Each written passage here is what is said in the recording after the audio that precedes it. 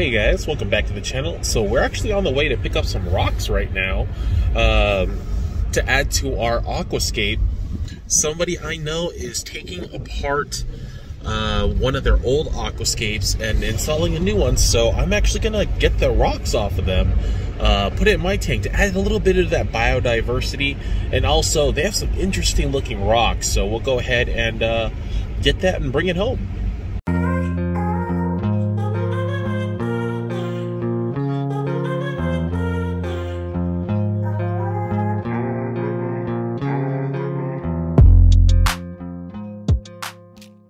Alright, so we are back home. I don't like taking photos and videos of other people's tanks when they're not ready.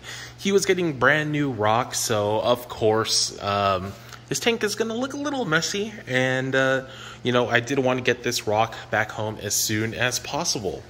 So we have a bunch of just very large arching pieces, which is exactly what I am looking for this tank.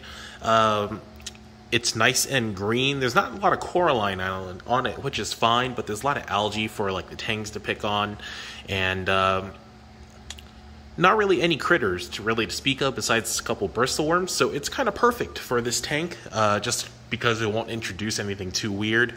But we are going to go ahead and grab these pieces out and get them into the tank, and I'm gonna start shuffling things around.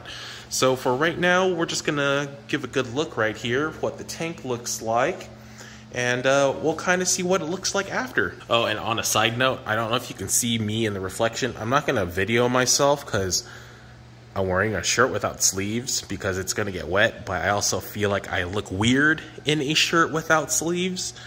So you're just gonna be looking at the tank the whole time, probably. So first things first, we're gonna go ahead and get the tops off here.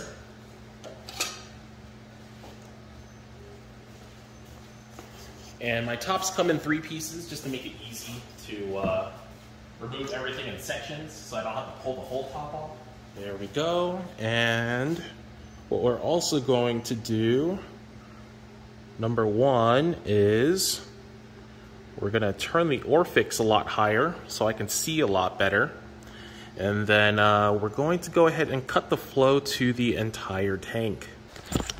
So the first piece I know I am probably going to move is going to be this one piece right here. It's kind of like its own solitary island. We'll go ahead and move this guy a little forward, and we're going to use that solitary piece to fill in this space back here, which has always been kind of empty. And then I do think we're going to go ahead and put the arch coming off this back piece right here. But first, let's get that piece in. We'll see how it looks like. But like I said, move this forward, move these guys out of the way, and get that island into the back there.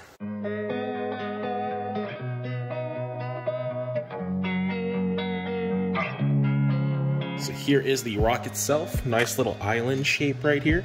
Remember to always hold it with 2 hands, especially on the bottom. You never know if that piece will snap off. So better hold it at the bottom than risk breaking the entire thing and dropping it onto the glass.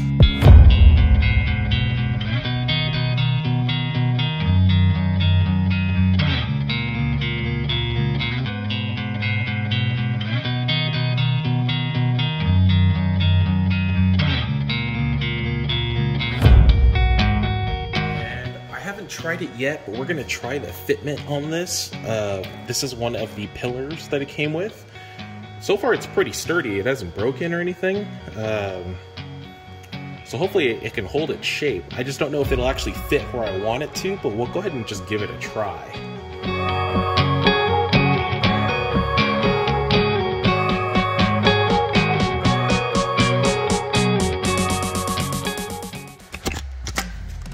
That looks pretty okay, I guess. Well, we might try moving it around a little bit and shift it around. But just that one piece looks pretty good, just because it adds more dimension and places for me to add coral, which is exactly what I wanted. But once we put some sticks on there and it grows out to the side, I think that would look really cool. Or I'll put all my torches there. That's a good idea as well. Okay, this next piece is going to be this guy right here, which has kind of like a spoon kind of look to it. It looks pretty good. There you go. That's a better look right there. But it has a nice shelf here, and I think we're going to put that just on this right side of this rock right here. There we go. That so far by far is the best one I've done. It almost perfectly locks in place. Do you see that? And then it jets out like this on the side. Gives good dimension. I could probably take this flower pot and put it right on top. It'll look super clean. That is absolutely perfect. Okay, and the next one will be this guy, who is kind of like a set of stairs. I think we're gonna replace him where that Scully is, just because. Yeah, I think it'll still have that nice step look, but not nearly as big. There we go. I'm not quite as happy with that one. It doesn't look bad, and it definitely gives me more room to put coral. But, yeah, we'll work on it. But I still have a few pieces here. I'm going to play with them first, and then I'll get back to you once I'm finished, because I am down to 3% battery. But, yeah, so far that piece looks awesome. That piece looks okay. 50-50 on that one, but I'll see you guys in a few minutes.